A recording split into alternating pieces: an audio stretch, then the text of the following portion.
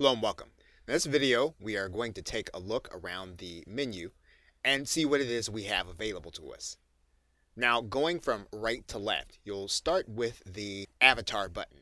And if you already have your image in this area, then you'll see your customized image that you placed there. But if you haven't yet, and you click on this image, what you're going to find is you'll find that there is a menu that comes on the right side.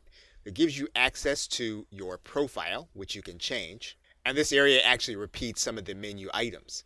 But one of the things that you can do is you can customize this image so that when people see your name, they'll know and associate that with you. Now, when you click the profile button, you'll notice that you can actually change your username. You can also change your initials. You can write a bio in here, and you'll probably have about 30 to 35 characters that will be visible to those who are looking at your bio. So if you want your username and your initials to be different, you can write that in here. You can also change the profile image, and you can click this button, and that'll give you access to a photo that will be on your hard drive. And you can also take a photo with your webcam.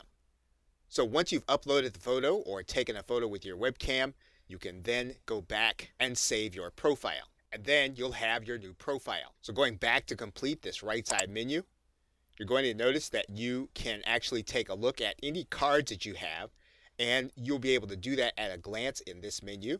There's also a link to change your settings, and we'll actually be looking at this settings link in a separate video.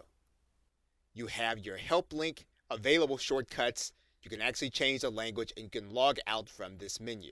The area next to your profile avatar, you'll see that there's a link here that has a bell. This is going to be a notification area. When you have activity on your account, you'll be able to see the notation here in the notification area. And then you have an information button. And this is information specifically from Trello itself. When you're looking to create new content, you'll click this plus button.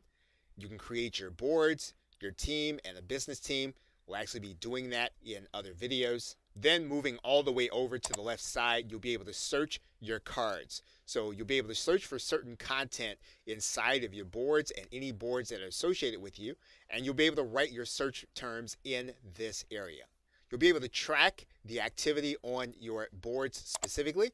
You'll be able to see any of your recent activity on boards, and you'll be able to see a list of all of your personal boards. Now, one thing you can do is you can actually keep this menu open. It will stay on the left side and then give you access to all of your other content in this area. So now let's take a look at what an area would actually look like if you had multiple layers of content.